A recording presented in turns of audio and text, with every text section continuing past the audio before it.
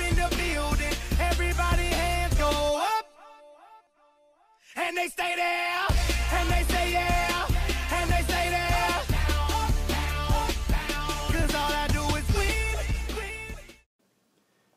This next activity is called Shoe Tower, and you'll need multiple pairs of shoes and a table or a floor. Your job in 1 minute is to try and stack as many shoes on top of each other as you can. You're not going for height, you're going for the number of shoes that are stacked, but only one shoe can be touching the floor. Mr. Tuck will demonstrate.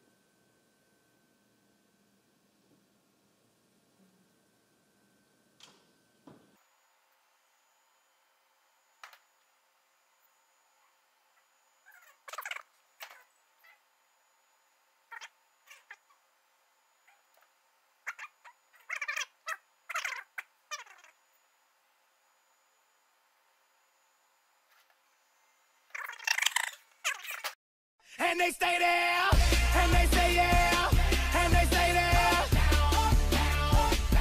'Cause all I do is win. So this next activity is called If the Shoe Fits. All you need is one free shoe. You have 1 minute to try and use your foot and flip that free shoe over and have it land. If it lands on its bottom, it's worth 1 point.